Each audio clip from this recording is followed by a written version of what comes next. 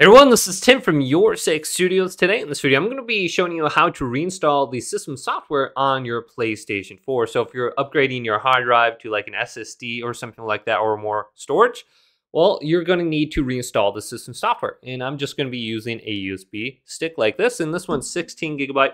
The download is only 1 gigabyte, and we should be good with this. Now, when you plug in your USB stick, you need to format this to FAT32 or exFAT. So let's find it under File Explorer. This should pop open. Right click on it and then go to Format. Make sure you 100% know exactly what you're formatting. If you format your hard drive, you're going to lose everything on your computer. So find it over here and then go to the capacity, look at the capacity, and then here's the file system. Let's go to FAT32. If your drive is too large, you'll only have exFAT as an option. So go with one of those two, and then go to Start, and then go to OK. And this should be formatted, and it's going to delete everything off your little USB drive. Now I'm going to open this back up, and we need to create a folder. And inside that folder, we need to put the update file. So let's go back over to my drive, and I'm going to locate it right here. Then I'm going to right click into here, then go to New, and go to Folder. With all capitals, go to PS4, just like this. Then click into here, right click, go to New, go to Folder, and all capitals, let's do Update. Okay, then we can click into here. This is where we're going to need to put the reinstallation file from PlayStation.com. So let's open up a web browser now. Go to PlayStation.com. Press Enter.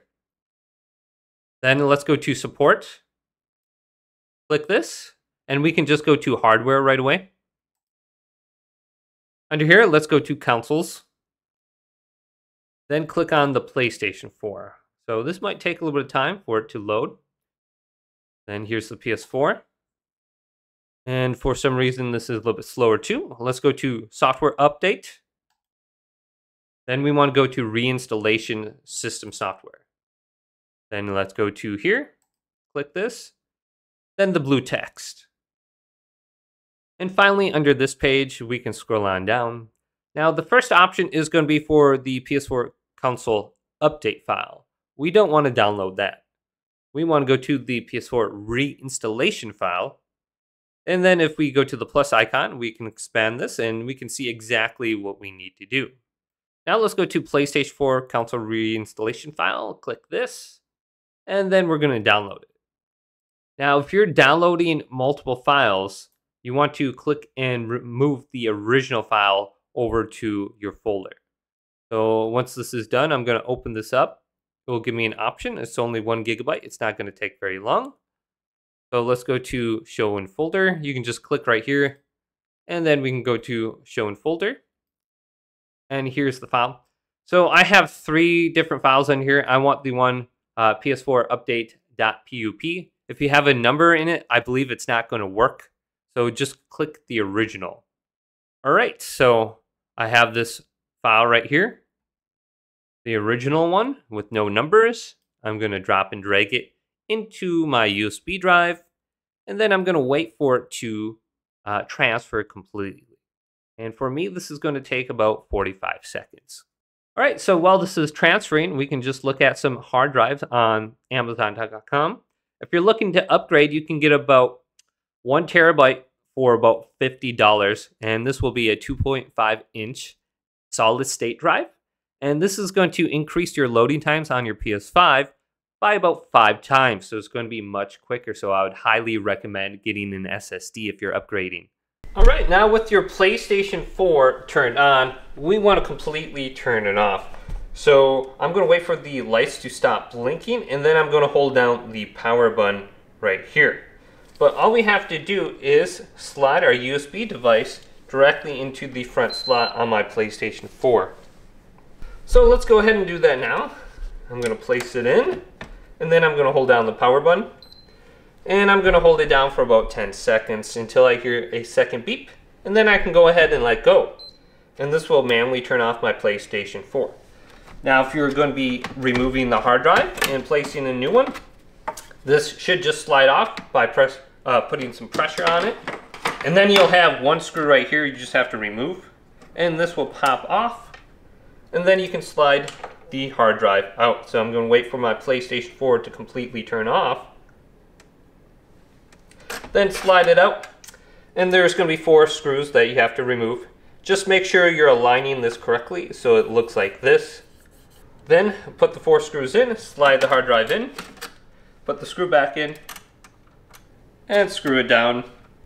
Put the cover back on, the back side first, then you can slide it over and it'll snap. Now hold down the power button, you'll hear 1 beep initially, and then you'll hear a second beep. This is an indication that you're starting in safe mode. And this is where we can access the menu to reinstall the system software. Now you need a USB cable connected, and you have to plug in your controller and press the PlayStation button, otherwise you won't be able to operate the safe mode menu. Alright, so let's sign into my account right here. Then on the home screen here, we can go all the way over to the library. And then we can go to purchased right here. And we can re-download our games back onto our PlayStation 4.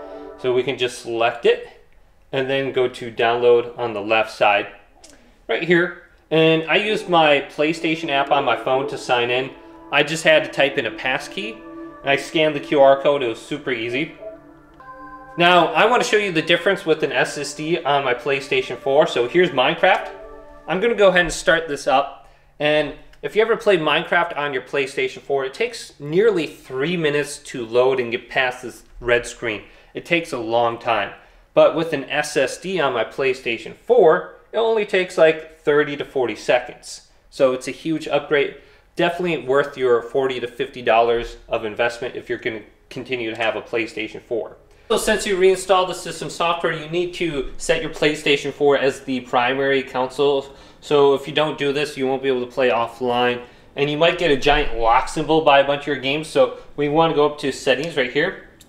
Then go to account management. Then go to where it says activate as your primary PS4. And select this.